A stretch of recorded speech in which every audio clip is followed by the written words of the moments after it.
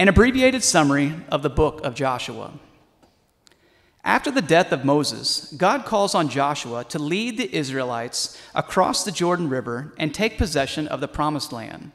God guarantees victory in the military campaign and vows never to leave the Israelites so long as they obey his laws. The people swear their allegiance to Joshua. The Israelites crossed the Jordan River, led by a team of 12 priests carrying the Ark of the Covenant.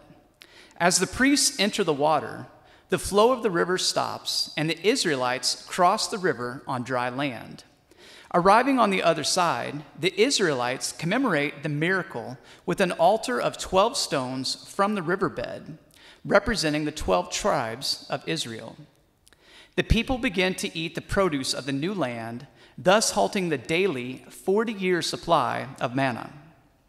Following divine instruction, Joshua leads the Israelites in carrying the ark around Jericho for 6 days. On the seventh day, the Israelites march around the city 7 times. After the sound of the ram's horn followed the shout of the people, the walls of Jericho came tumbling down, and the Israelites destroyed the city and its inhabitants.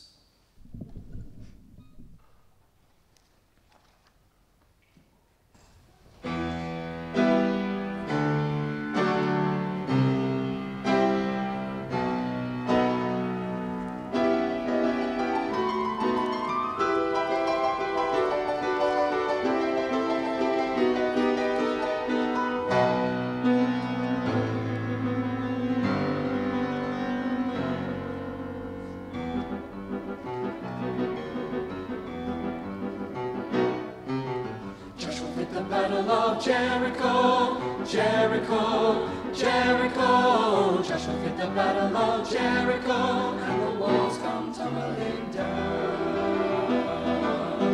Joshua fit the battle of Jericho, fit the battle of Jericho, Jericho. Joshua fit the battle of Jericho, fit the battle, and the walls come tumbling down. You may talk about your man of Gideon, you may talk about your man of Saul. There's none like good old Joshua at the battle of Jericho.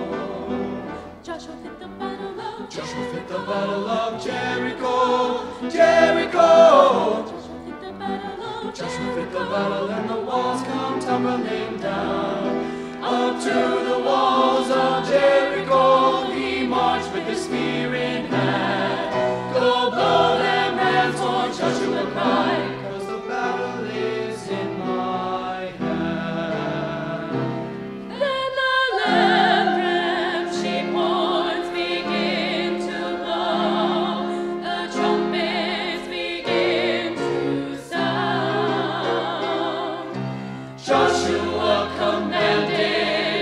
Children to shout, and the walls come tumbling down.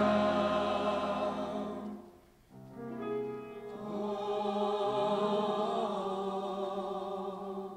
Joshua fit the battle of Jericho, Jericho, Jericho. Joshua fit the battle of Jericho, and the walls come tumbling down. Joshua fit the battle of Jericho, Jericho, Jericho. Joshua fit the battle of Jericho, and the walls come tumbling down, and the walls come tumbling down, and the walls come tumbling down. Walls come tumbling down, yeah.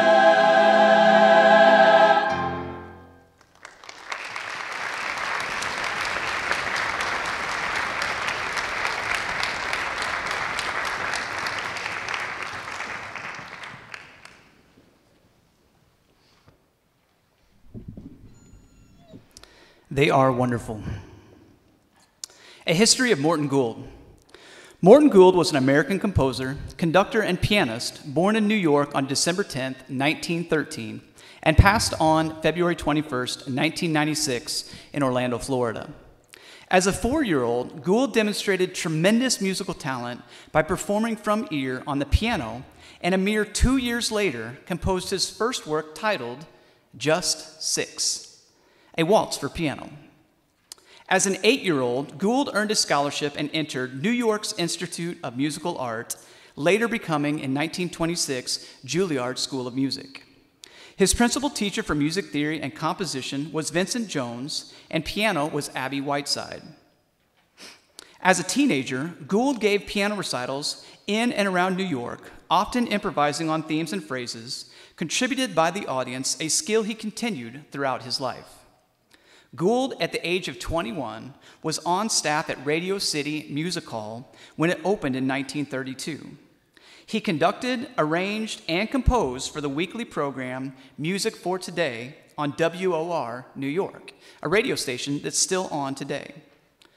Through network radio, he attained national recognition as well as the disciplined skill set to compose on a deadline and the imaginative habit of creating titles for movements rather than just tempo indications. Gould's oldest daughter, Abby G. Burton, provided me with the following insights of her father. In the 1940s, it was suggested that Daddy write for band, for which he replied, "Why do I want to write for band? I'm having enough problems with the professional orchestras. Why should I have to deal with the music for kids?" But the general manager of Mills Music, Mark Stark, convinced me to write a work and try it out with the University of Michigan Band under the direction of Dr. William Ravelli. Dr. Ravelli said he would love to have me as a guest conductor to do part of a concert and introduce my Cowboy Overture of 1941. I remember saying to Stark, "Mac, why am I doing this?" And he said, "You're going to be surprised, very surprised." Daddy did go to Michigan and attend that concert. He was blown away by the rich, multi-layered sound Dr. Ravelli got out of those student band members. After this experience, Gould was hooked. Writing for school and military bands became his lifelong passion. Daddy often traveled to universities as a guest teacher and conductor. He also delighted in visits to military bands as well. In short order, military and student musicians and their directors became his favorite colleagues. Gould was awarded the Pulitzer Prize for Music in 1995 for his composition, String Music, which was commissioned by the National Symphony Orchestra. In 2005, he was honored posthumously with the Grammy Lifetime Achievement Award. Gould's original manuscripts, personal papers, and other relevant works are archived in the Library of Congress. Background of Jericho, Rhapsody for Symphonic Band. In the late 1930s, Gould chose the embattled city as the subject of one of the first major works written for concert bands. Original works for band were uncommon then, and bands relied heavily on transcriptions. While Jericho Rhapsody was difficult for high school and university bands alike, it was hailed as an essential addition to the thin repertoire. 25-year-old Gould wrote Jericho Rhapsody for the Pennsylvania School Music Association at the request of George Howard, who was then on faculty of Mansfield State Teachers College. Gould wrote the work in either 1938 or 1939 and regrets that he did not date his compositions during that period. The work premiered in 1941. In his January 1995 article for the Instrumentalist magazine, Arnold D. Gabriel asked Gould about his preparations before writing Jericho Rhapsody, to which Gould replied, "All I did was read the book of Joshua." Abby offers this story of one of her daddy's performances. Abby and her sister, Deborah, took her 3-year-old son, Jeremy, to hear his papa conduct a college band. The three of us sat in the back of the room while Daddy went through a few pieces. Then came Jericho. Up until then, Jeremy was thoroughly enjoying watching Papa duct the band. But then came the whole wall falling down part. The entire percussion section did their thing, very loudly. Jeremy got really frightened and began crying. As he crawled up onto my lap, he wailed, "Why is Papa carrying me?" Deborah and I quickly rushed the hysterical child out of the room as Daddy had the band stop playing. As we passed a now very quiet group of musicians and their conductor on the way out the door, Daddy turned to his student performers and said, "Everyone's a critic." Jericho analysis. Jericho is a rhapsody for symphonic band, as its title implies. A rhapsody in music is a one-movement work that is episodic and yet integrated, free-flowing in structure, featuring a range of highly contrasted moods, color, and tonality. A rhapsody's impulsive inspiration and a touch of improvisation make it freer in form than a set of variations. In addition, Jericho could be considered program music. Program music is instrumental music that carries some extra musical meaning, some program of a literary idea, legend, scenic depiction, or personal drama. Program music contrasts with absolute or abstract music in which artistic interest confines to theoretical constructions in sound. Gould structured the composition of Jericho into the following episodes. I will read the scripture from the Bible, and then the ensemble will perform some of the music. Listen carefully to the words of the scripture and allow your imagination to then explore the musical communication directly from Gould's creative compositional mind as the band performs it. A brief listening suggestion will follow the reading of the scripture. You may also follow along your Jericho lecture recital notes printed for you at the back of the room. Episode 1, Prologue. Joshua 1, verses 1 through 9. Musical measures 1 through 4. After the death of Moses, the servant of the Lord said to Joshua the son of Nun, Moses' assistant, "Moses, my servant, is dead. Now therefore, arise, go over this Jordan, you and all this people, into the land that I am giving to them, to the people of Israel. Be strong and courageous, do not be frightened, and do not be dismayed, for the Lord your God is with you wherever you go." Listening suggestion. The woodwind consort is performing octave unisons in pitch combined with challenging rhythm. These octaves are strong and courageous and supported by the brass in a portent statement foreshadowing what is to come later in the piece.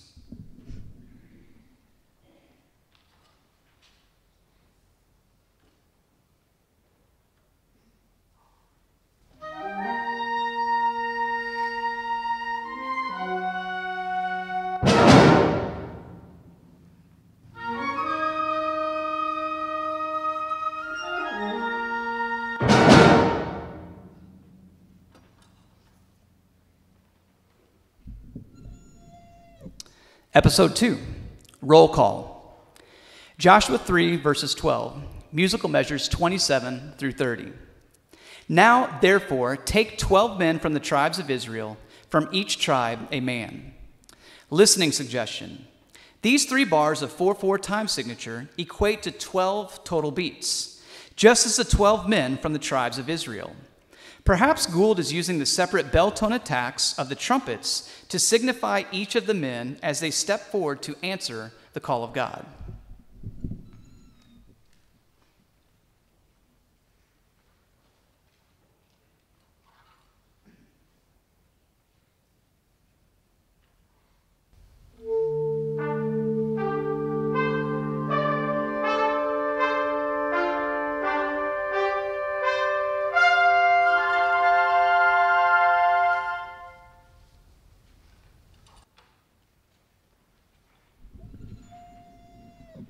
Episode 3, Chant.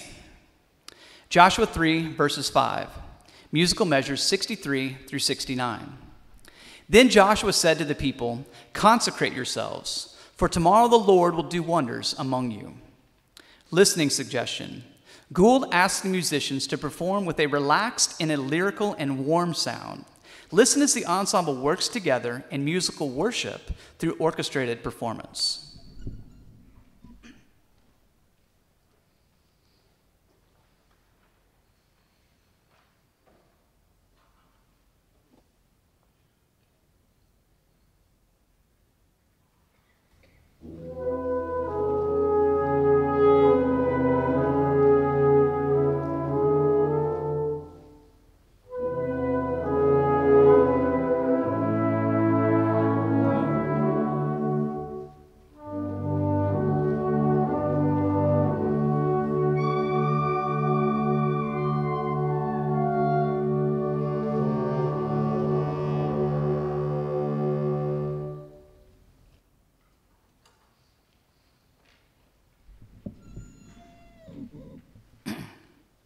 Episode 4, Dance. Joshua 5, verses 10 through 12, musical measures 92 through 99. While the people of Israel were encamped at Gilgal, they kept the Passover on the 14th day of the month in the evening on the plains of Jericho. And the day after the Passover, on that very day, they ate the produce of the land, unleavened cakes, and parched grain. Listening suggestion.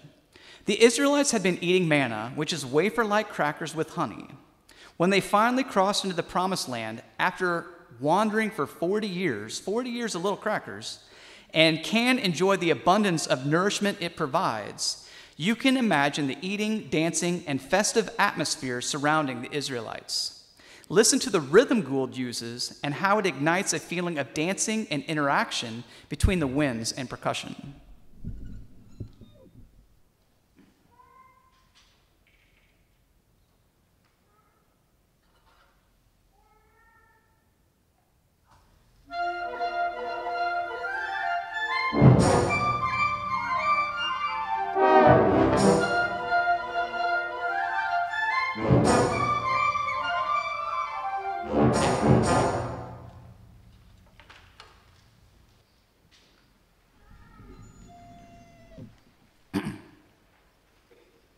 Episode 5, March and Battle. Joshua 6, verse 7, musical measures 171 to 195. And he said to the people, "Go forward, march around the city, and let the armed men pass on before the ark of the Lord." Listening example. The snare drum begins this phrase at a pianissimo dynamic level, designed to sound off in the distance. The winds enter on the same dynamic and slowly get louder, creating a Doppler effect as the marching Israelites march closer and closer. Listen for the musical signal bugle calls from various instruments, which were a form of communicating before electronics.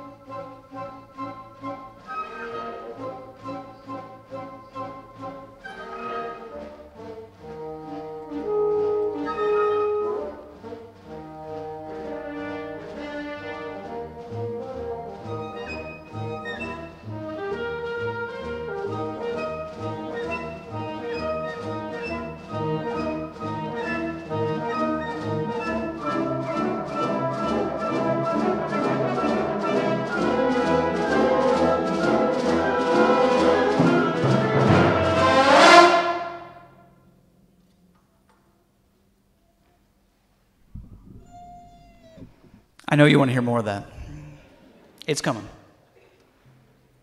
Episode 6, shouts of Israelites and the walls come tumbling down. Joshua 6, verse 5, musical measures 237 and 239. And when they make a long blast with the ram's horn, when you hear the sound of the trumpet, then all the people shall shout with a great shout, and the wall of the city will fall down flat, and the people shall go up, everyone straight before him. Listening suggestion. You will have to wait for the full performance to hear Gould's use of trumpet to signal the shout of the Israelites, the moment I am sure you are all eagerly waiting. Make sure to listen for it. In order to symbolize the shout of the Israelite people, Gould creatively asked the wind performers to flutter tongue. Flutter tonguing is a wind instrument tonguing technique in which performers flutter their tongue to make a characteristic sound, followed by the percussion section demonstrating the fall of the walls of Jericho.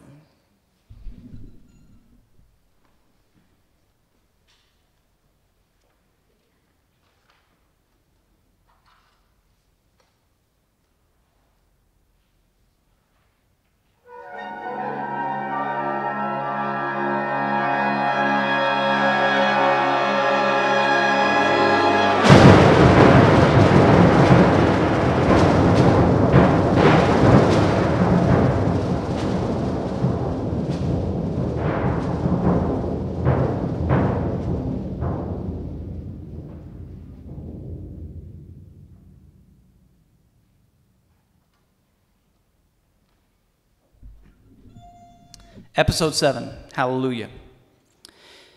Joshua 23, verse 14, and Joshua 24, 16 through 18. Musical measures 254 to 261. And now I am about to go the way of all the earth. And you know in your hearts and souls, all of you, that not one word has failed of all the good things that the Lord your God promised concerning you. All have come to pass for you, not one of them has failed. Then the people answered, Far be it from us that we should forsake the Lord to serve other gods. For it is the Lord our God who brought us and our fathers up in the land of Egypt, out of the house of slavery, and who did those great signs in our sight, and preserved us in all the way that we went, and among all the peoples through whom we passed. Therefore we also will serve the Lord, for he is our God. Listening example. In essence, part of the book of Joshua is about God's promise coming to fruition. This section should sound thankful, rejoiceful, and moving as the people now truly understand that God does provide even in mysterious ways.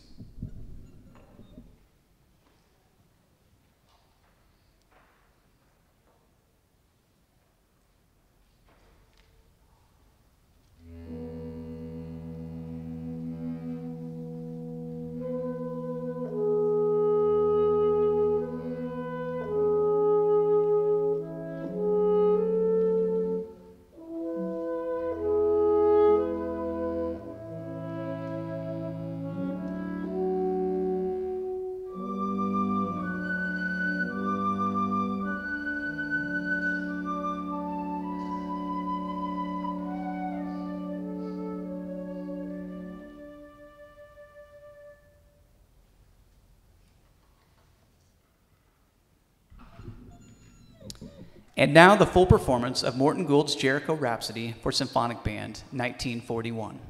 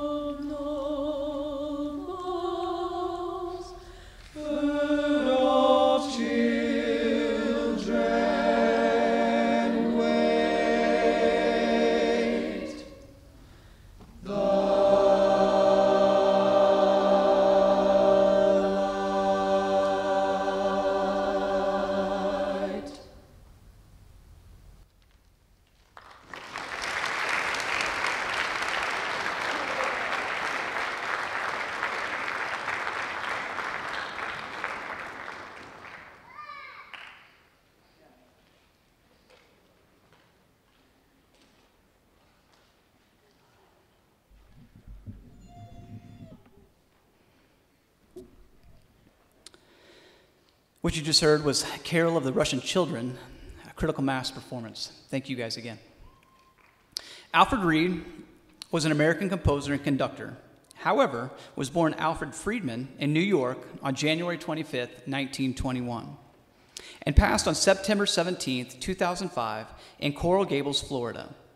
During World War I, Reed's father, Austrian Karl Friedman von Mark, who Reed credits his healthy musical upbringing by the constant playing of great classical works on the family's gramophone, changed the family name to Friedman due to the increasing anti-German sentiment and for the safety of his family. By the age of 10, Reed was studying trumpet and performed professionally during high school.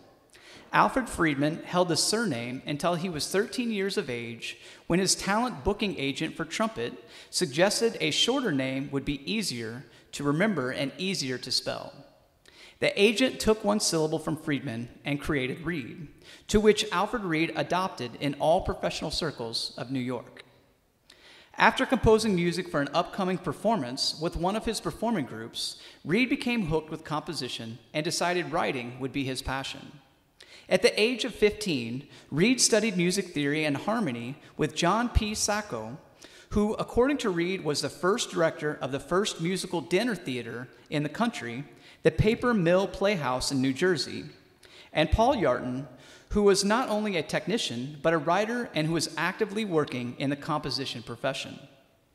Yarton was educated at the Vienna and Paris conservatories, where he studied piano with Joseph Hoffman and composition with Camille Saint-Saëns.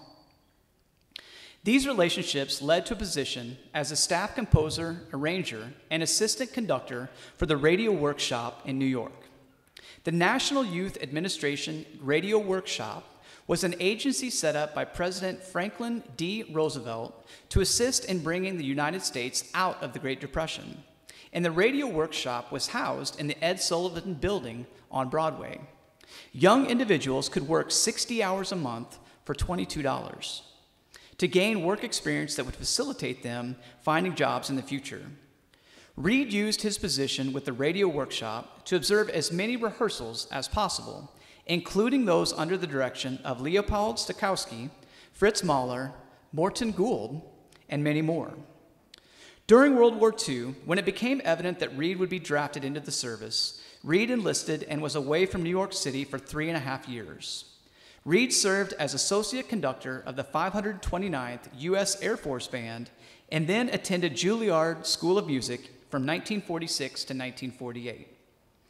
One of his instructors being neo-romantic American composer of operas, songs, symphonies, and band works, Vittorio Giannini.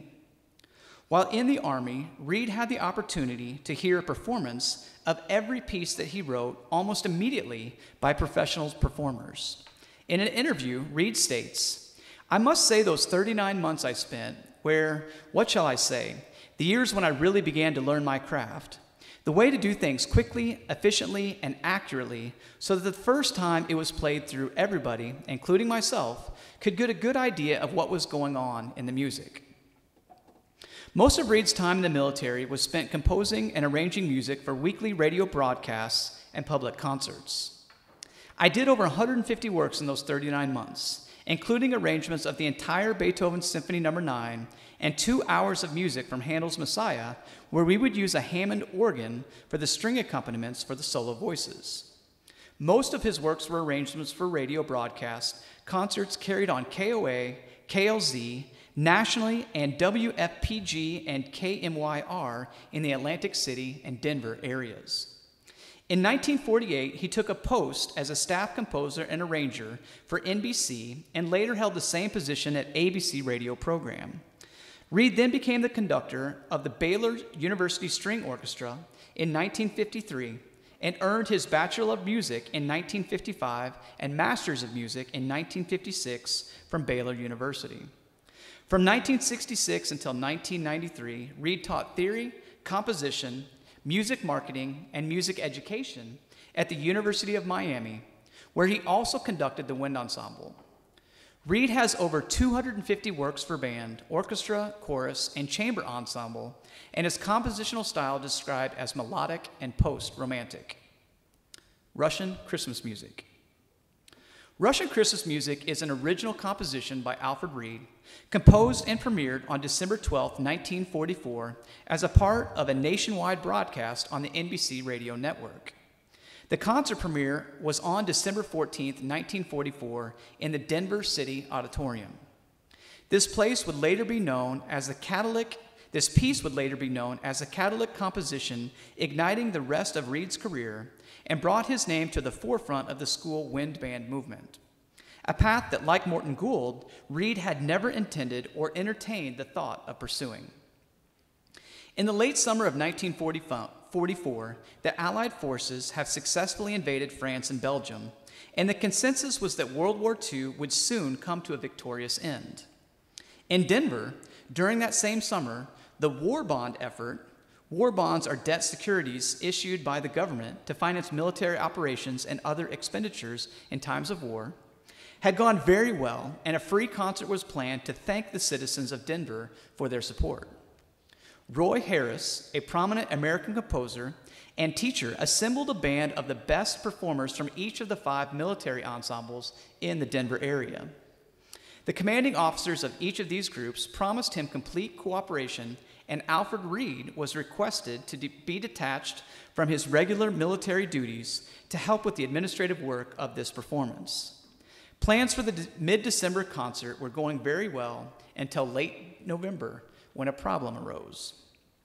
At the time, Russia and America were great allies, and therefore the program was initially designed as a Russian-American tribute to help introduce Russian culture to America. The concert would include a premiere of a new Russian work as well as a new American work. The American work was to be a transcription of the second movement of Harris' Sixth Symphony, which he retitled Abraham Lincoln Symphony for band. The Russian piece was to be Prokofiev's March, Opus 99, which Harris, however, found had already been premiered earlier in the United States. Harris had the problem of finding another never-before-performed Russian work that could be presented as a part of the advertised program. Keep in mind, this is pre-Google, pre-internet. Reed recalls, Harris said the best thing that he had been able to come up with is that I should write a new Russian work for the occasion, and with that, he hung up the phone. I sat there thinking that it was just 15 or 16 days before the concert, and I could not believe what I heard, so I dialed him back and said, Roy, this is Alfred again. Did I hear you correctly? You want me to write a new Russian work for this concert? He said, don't worry, I have every confidence in you. I said, Ray, the concert is 15 or 16 days away. He said, well, just don't make it too long, only about 14 or 15 minutes. And with that, he hung up the phone again. Reed began his research into Russian music at the military base's music library. Reed found a traditional Russian vocal piece titled Carol of the Little Russian Children. You heard this piece performed by the Critical Mass performers moments ago. Reed opened a copy of the Yellow Pages, a telephone directory or a section of one printed on yellow paper, listing businesses and other organizations according to the goods or services they offer, an archaic form of Google. I'm saying that for these guys. And contacted the Eastern Orthodox Church from Globeville, Colorado, a suburb north of Denver. Reed met with one of the pastors of the church who provided him with musical examples used in Eastern Orthodox service. The Eastern Orthodox Church does not admit any instrumental music in its worship service, on the premise that one worships God with only natural means of expression and not by the aid of any mechanical device. Reed decided not to use these musical examples because the number of changes needed to convert from vocal to instrumental would not allow the integrity of the vocal music to be retained. In Russian Christmas music, Reed created original melodies and combined them with the Carol of the Little Russian Children, which was the only authentic Russian melody in the composition. Reed was granted permission to remain at home to work on the composition. Each day, Reed's wife, Marjorie, would bring the completed parts of the arrangement to the base, where a special team of 5 copyists were ready to help complete this project. Russian Christmas music was completed in 11 days, with a copyist taking an additional 2 days to finish the parts before rehearsal began. Russian Christmas music is a single continuous movement divided into 4 distinct sections. Here are the 4 distinct sections. Section 1, Carol of the Little Russian Children, musical measures 1 through 13. The first section was entitled Children's Carol. Listen as the bell chimes call the faithful to worship and signal the start of service, performed over the pedal D on the tuba. The Carol of the Little Russian Children melody ensues within the rich and dark shallow register of the clarinet voice, supported tonight by the saxophones.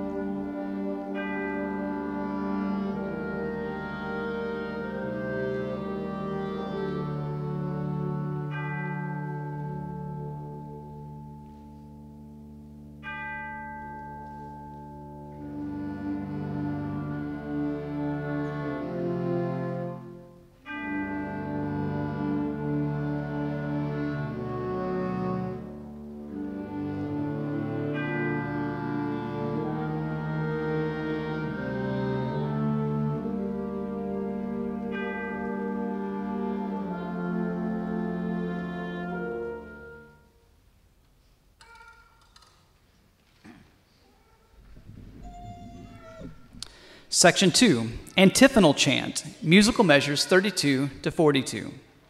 Now listen to the second section entitled Antiphonal Chant. Here, our priest offers the word of God, and the congregation repeats the words during worship.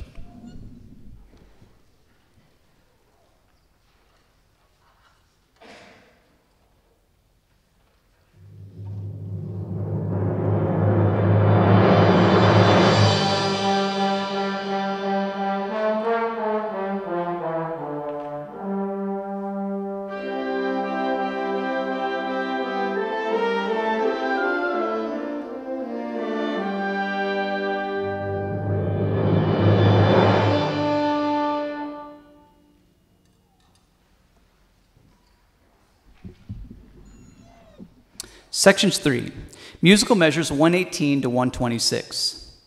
The third section, entitled Village Song, is a beautiful melody that ebbs and flows through prescribed dynamic contrast. Reed orchestrates the string bass as accompaniment in this section. However, tonight, the string bass part will be performed on the marimba.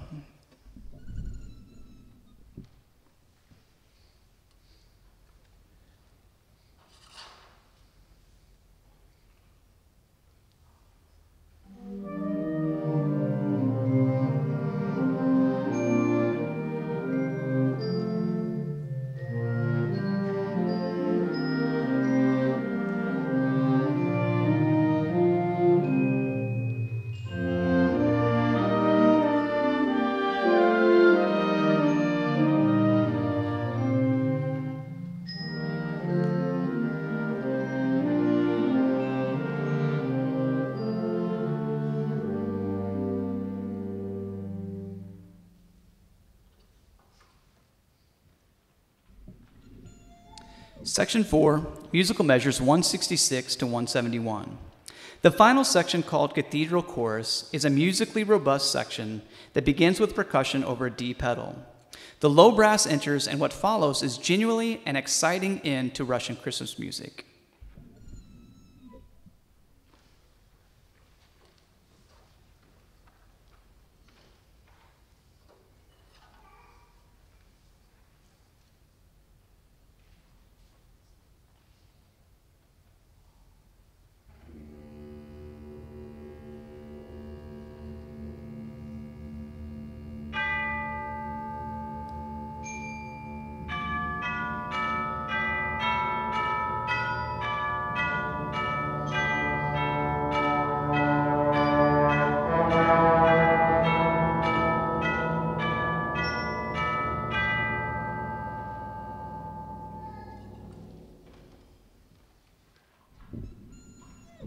And now, the moment you've all been waiting for,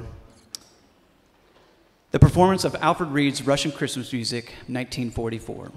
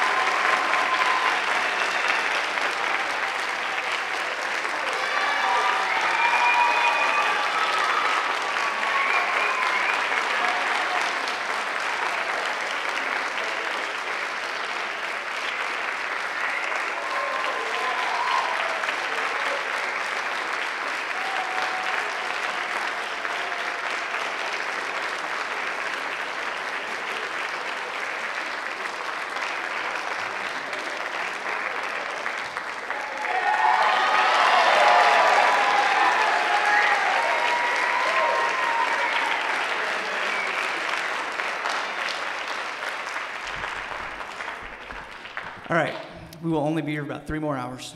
I've got more stuff. Just joking. That concludes our concert. We do have refreshments in the back.